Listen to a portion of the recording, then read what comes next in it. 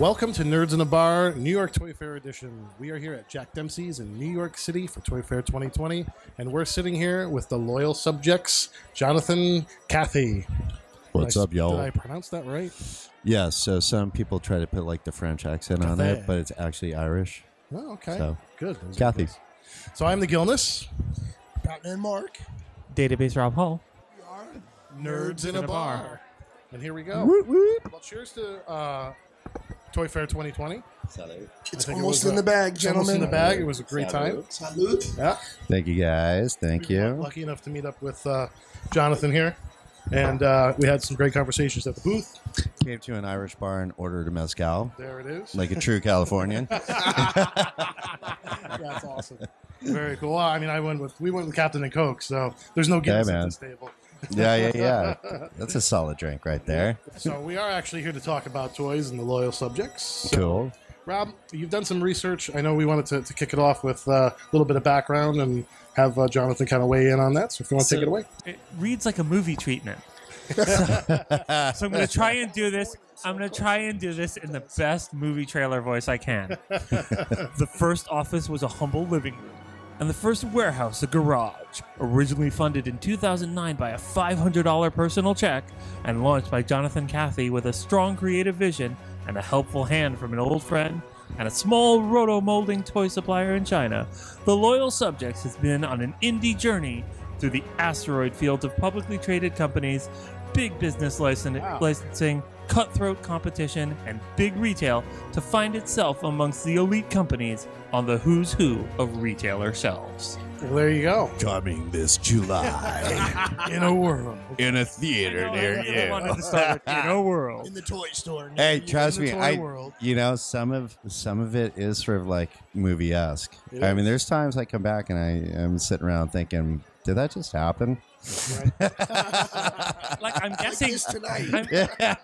I'm guessing by now whoever wrote the $500 personal check got it back. Yeah, I think it's still out there, dude.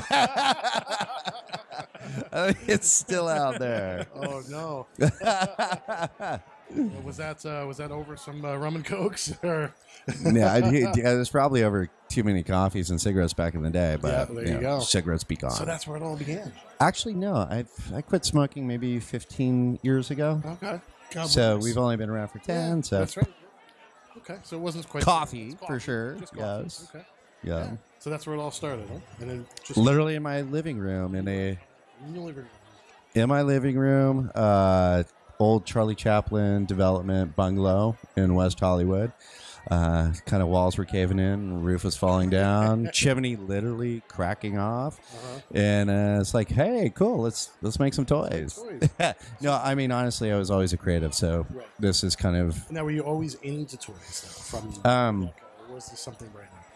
no. I mean, when I was a kid, I loved GI Joe, I loved Transformers, I loved Star Wars. You know, I was born in '74, so I was kind of that like first wave. Right. You know, that perfect storm when First generation Star Wars. and in this whole generation of guys that got like product merchandise from China. So it's like when Deng Xiaoping opened up China to the West, and all these companies came in, and you know these factories kind of bloomed up, and people were making plastic goods in China, and you know the customers were American kids. You know, we had commercials and tentpole movies and big marketing campaigns, and you know we were all sort of part of that generation that bit on Star Wars and all that cool stuff. Right. And we'd like to say that we lived it. Like, we lived that time, right? Yeah. There's no other time in... I'm 10 years older than you Yeah, you guys. lived a little bit more.